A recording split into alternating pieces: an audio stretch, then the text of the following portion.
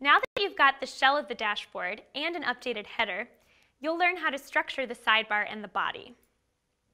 The sidebar is updated using the dashboardSidebar function.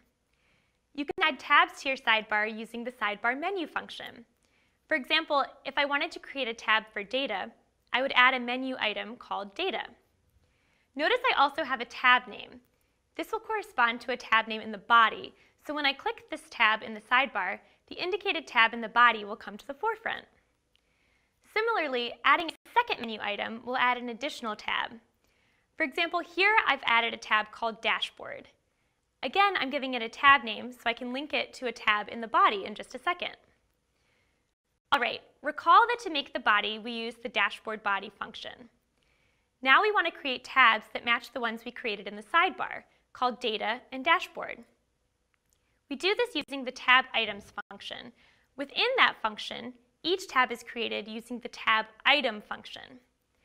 We want the names to match those that we used in the sidebar, here, Data and Dashboard. Notice in my example photo that you cannot tell that the body has tabs. That is because we haven't added any content yet. Let's add some text to visualize the difference. Now if I click the Data tab on the sidebar, I see the text that I placed in the tab. I can toggle and click the Dashboard tab, and I will see the text for the Dashboard tab. Now that I've created tabs on the sidebar and matching tabs in the body, I can add boxes within each of the body's tabs, and I can even add tabs within each of the boxes.